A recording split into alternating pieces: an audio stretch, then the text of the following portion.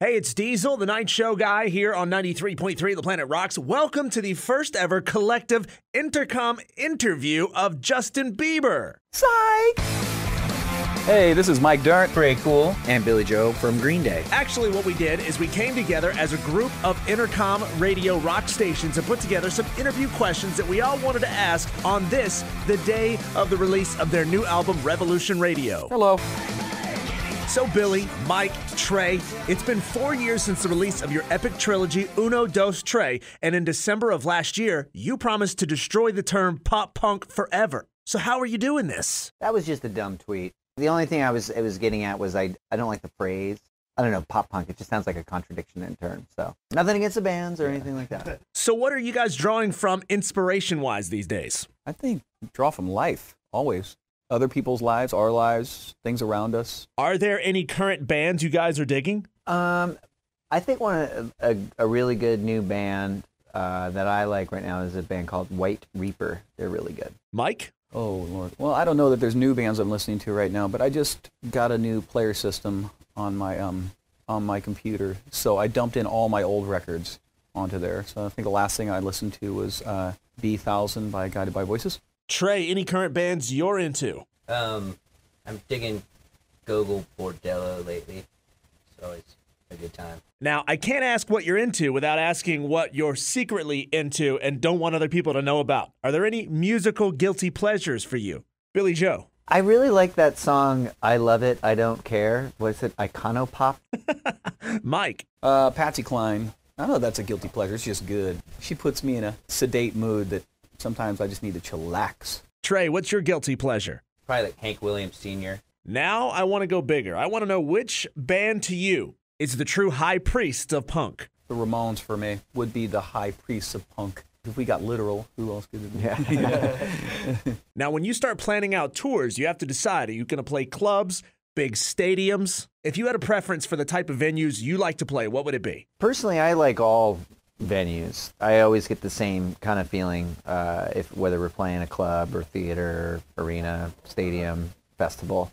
It's all great. One thing about Green Day's live show is that the energy can be maintained in a big place of a small club. It's probably due to the fact that our fans are completely like bonkers and amazing, like they're part of the show. You know, it's very inclusive, so it makes you feel like you're in an intimate show, even if it's, you know, like Hyde Park. So by the time people hear this, the new album, Revolution Radio, will be out in stores. What new song are you most excited to release into the wild? I think one of my favorite songs is Still Breathing. I think it's a different direction for us, but at the same time, it sort of embodies what Green Day and our sound really is. Trey Cool, what are you most excited about playing live off the new album? I'm excited that people are finally going to hear the record in order of all the songs. You know, like Somewhere Now, I've just been dying to play live. Yeah, I'm excited for everybody to play or to hear all the songs so we can play them as well. I think Outlaws is going to be a great one for people to put their headphones on and fall into it.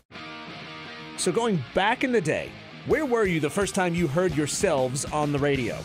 The first time I ever heard Green Day on the radio, I was in my 1962 Ford Fairlane driving around Berkeley, and Longview came on, and it was pretty exciting. Sitting on the floor of my bedroom, listening to a little clock radio. Yeah, I was in a car also. Don't remember where I was going or. You were probably in the back seat. Yeah. Brown chicken, brown cow. Switching gears, we here at Entercom have an initiative called One Thing. It's the one thing that we can do every day to make the environment better.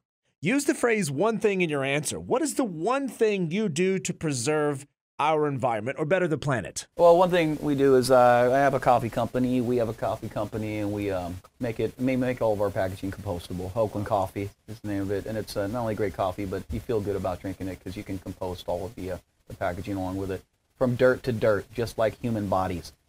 One thing that I can do to help the environment is not to vote for Donald Trump. Yeah.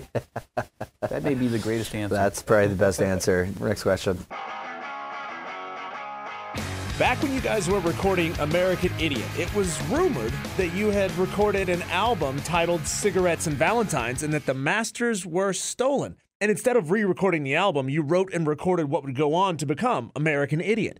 We got to hear the title track to the lost album on the awesome as f*** Talk live album. Will we hear or have we heard anything else from Cigarettes and Valentines? It's possible that we might put something out of the Lost record, but I don't think anytime soon. Billy Joe, this question is specifically for you. How does it make you feel to be the father of an aspiring young musician, and does your son ask you for any advice when it comes to songwriting? It's great to have two other musicians in my house, and they happen to be my sons. We talk about music a lot, and he never really asked me for advice. We just sort of talk about what cool songs that we like, and we sort of show each other like what we're up to. A new wave band whose debut record, Money Money 2020, was released in 2003, was rumored to be you guys. You denied it and even created a bit of a fictional beef with the network. It has since been confirmed that it was in fact you with alias stage names and masks when you performed live. Where did you get the idea to create an album as The Network, and then the idea to deny it and create this fictional story around the feud between the two bands?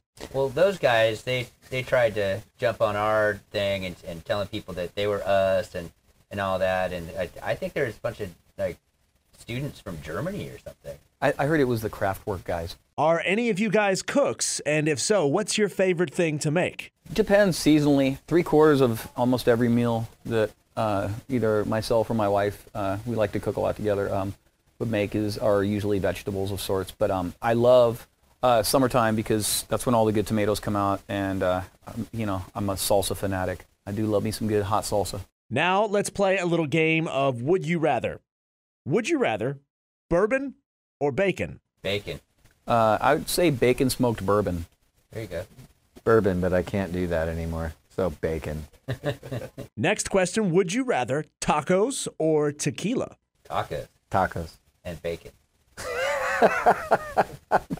Bacon tacos. Ooh. Wash it down with a little reposado. Last question with Mike, Billy, and Trey Cool of the band Green Day. Besides the obvious, name 3 things that have changed in your life between your first album and now. Oh, jeez. Name how many things? 3 things. The way we put out records. Yeah. We put out vinyl then, we put out vinyl now, but now instead of putting out CDs as much, we put out downloads.